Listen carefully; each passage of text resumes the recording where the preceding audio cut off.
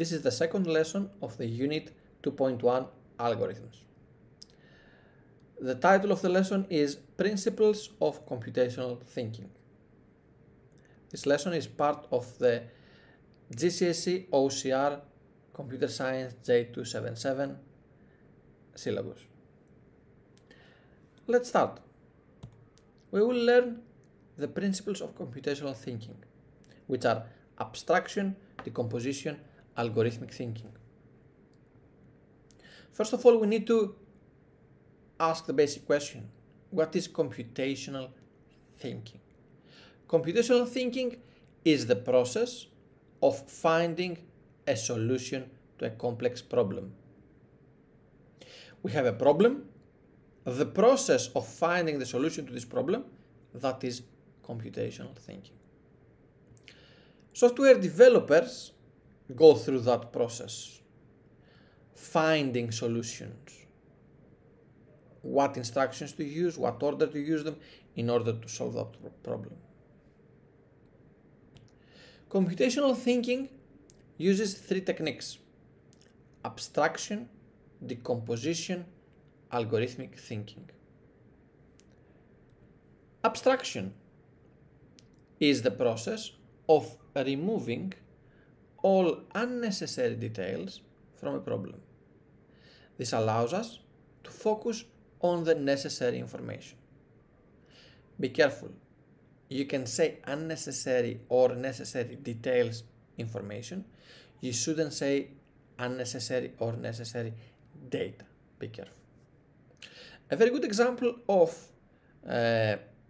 abstraction is the map of the London Underground. This map is simply some color-coded lines with dots on them. You don't see trees, you don't see lakes, you don't see roads, you don't see buildings, people, cars, you don't see these things. This unnecessary information has been removed. Instead, you focus only on the necessary information, which are the tube stations. Another example of abstraction is on an ordering system. When you have an online ordering system, you don't care for the hair color of the client, the weather when he made the order, but you care about his username, password, the items he wants to order, his bank details. Here is a table with some information of an ordering system that are necessary and that are not necessary. Now let's see this exam question. Elliot plays football for OCRFC. He wants to create a program to store the results of each football match they play and the names of the goal scorers. Elliot wants individual players from the team to be able to submit that information. The first question is: define what is meant by abstraction for 2 marks. If the question is 2 marks, you need to mention 2 key things to get 2 marks. So abstraction is removing unnecessary detail so we can focus on the important, the necessary detail. Next question, give one example of how abstraction could be used when developing this program. Same like before, we don't care about the hair color, the weather, the day that the goals were scored, but we care of the name and how many goals were scored. So the answer for this question is: the program will ask the player to enter the score of each match and the names of the scorers. The program will not ask for the not important details like the age of the scorer, hair color of scorer, the day the match was played, and other examples. Okay, let's move on. Decomposition. In this process of decomposition, we break down a problem into smaller sub-problems. We continue breaking these sub-problems more and more until we reach the point that we have small solvable parts. And then we solve these small solvable parts, and by doing so we have the big problem solved. A good example of decomposition is if they ask us to create an online shop. Creating an online shop is challenging. For example, as you can see here, this is the big problem, create an online shop. We need to break that further. We need to decide what parts this online shop will have. For example, we say this online shop will have an order system, a storage system, and a delivery system. Fine, we broke down the big problem into 3 small problems. Are these small problems easy to solve? No. So maybe better break them down even further. The order system will break into validate the user, payment details, and basket. These are much more easier problems we can solve, and by doing so we will solve the bigger problem. But of course we can break them even further if we want. I'm not doing that in that example. The storage system breaks into items in stock, into order more if we are out of stock, and update the website. And the delivery system is breaking down into get address, delivery option, fast or not, and delivery day.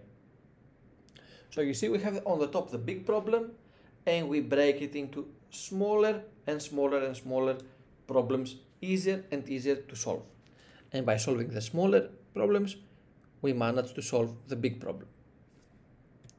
Let's see an exam question now. State the name of each of the following computational thinking techniques. Very simple question. Breaking a complex problem down into smaller problems. That is, of course, decomposition. And hiding or removing irrelevant details from a problem to reduce the complexity. That's abstraction. Okay, for 2 marks, a simple question. Last one, algorithmic thinking.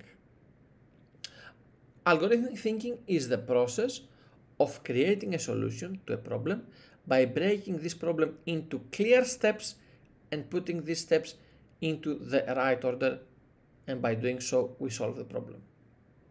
A very good example of algorithmic thinking is a recipe. When we want to make a cake, for example, we don't do whatever we remember or what comes in our head. We use the recipe. The recipe says steps 1, 2, 3, 4, and we follow these steps in the order given. If we do that, we will have a very nice cake as a result. Let's see one final exam question. Taylor is writing an algorithm to record the results of an experiment.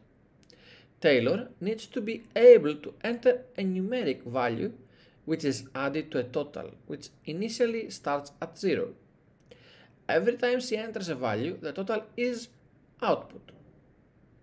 The algorithm repeats until the total is more than 100, over 100. Taylor used computational thinking techniques to develop the algorithms. Give 2 computational thinking techniques that Taylor has used, describing how they have been used. Be careful, this question is for 4 marks. You need to mention one computational thinking technique, explain it. A second one, explain it. And this just wants us to mention the techniques and explain them. So we can say abstraction, focusing on the important elements, ignoring elements that do not contribute to the solution. Okay, and also we can say decomposition, breaking a problem down into smaller, easier to solve problems. If we don't remember any of this, we can say algorithmic thinking also, following the steps in the correct order to solve a problem. That was all. Thank you very much for staying until the end of this lesson. I hope it helped you. See you on the next lesson. Have a great day.